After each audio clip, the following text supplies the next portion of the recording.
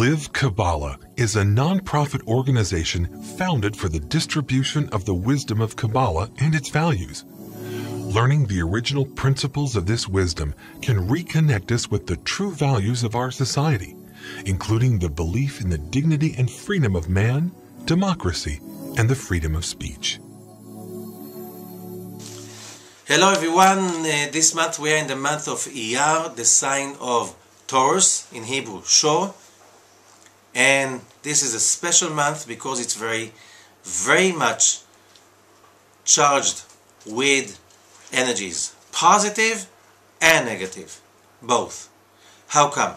The month of Taurus is the only month that is totally inside the counting of the Omer.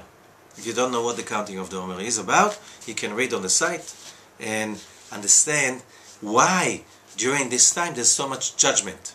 What does it mean, judgment? A lot of selfishness. People get irritated very easily. It's very easy for people to get off course and lose their control.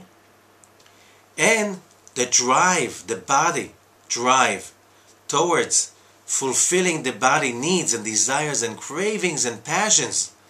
This is the time. And we know the sign of Taurus, they're very much body oriented. Their love is physical love. Their passion is physical. Their need is physical. This is the side of Taurus, which is earth sign. It's also, according to Kabbalah, a left column. And we know that the ox is one of the four holy beasts of Ezekiel's holy chart, holy Merkava, and that's the one that has the face to the left. What is the left? Negativity, judgment. And that's why it says in the book of Formation, Sefer Yetzirah, Himlichot Vav, and the Creator crowned the letter Vav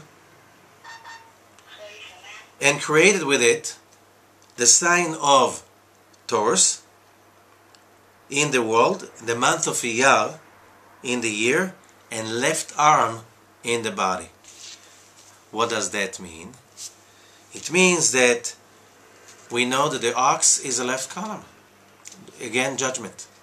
So, on one hand, a lot of the tikkun, most of the negativity of the counting of the Omer rises and surfaces during the time of the month of Taurus. However, we know that the Creator always brings the medication, the remedy, to the place of the disease, so we can be healed. How can we be healed? So, if we look at the name of the month, Iyar, it's the same sound and word very similar to the word Or, light. The biblical name, the more ancient name of this month is Yerach Ziv. Ziv in Hebrew means illumination, shining illumination. And this is also the month that we celebrate. On the 18th of that month, we celebrate the passing away of Rabbi Shimon, Lag BaOmer, and the celebration of the completion of the Zohar. Zohar means splendor. And what is the planet of this month? Venus, in Hebrew Noga, and Noga means in Hebrew, again, glamour, illumination of light. So it's a month, according to the Kabbalists, that is full of light. On one hand, desire, passion, craving draws a lot of light. On the other hand, you can get burnt. You can be destroyed by too much energy. How do you heal that? Love. Venus is a planet of love.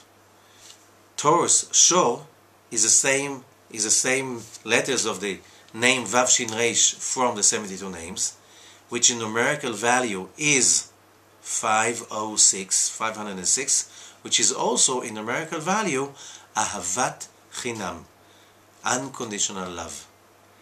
And so we have here, on one hand, a biggest disease, which is selfishness and physical cravings and desires, that when we focus on that, we, of course, that's why it says Yad Yamin, left arm, which is the left side, desire to receive the self alone, judgment, and the love that we have to bring in through meditation, through actions, Getting out of our comfort zone, because Venus, numerical value of Noga is Noach, comfort.